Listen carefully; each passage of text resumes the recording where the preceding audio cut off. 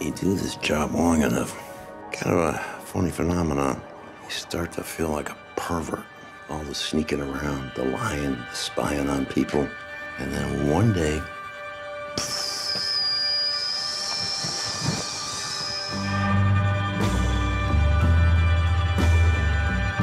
what's happening with the Morgan case? It's a real piece of work, Colleen Morgan. Yeah, she's got a history of claims going back almost a decade.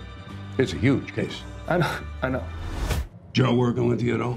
I hate the city, and I hate everyone in it, and I hate you. He's old school, I know, but he has forgotten more about surveillance than you or I will ever know. people in this city are stupid.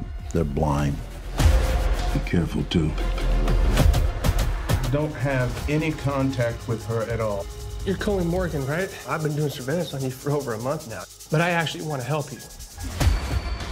What do you do for a living, Rick? The most important thing you have to remember when you're in the field is that if you think you are burnt on a case, you're not. Don't be paranoid. You'll never make it on this job. 29 years of surveillance.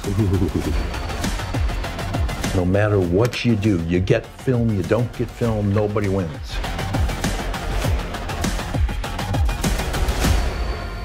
Got any tips on not getting burned when you're out in the field?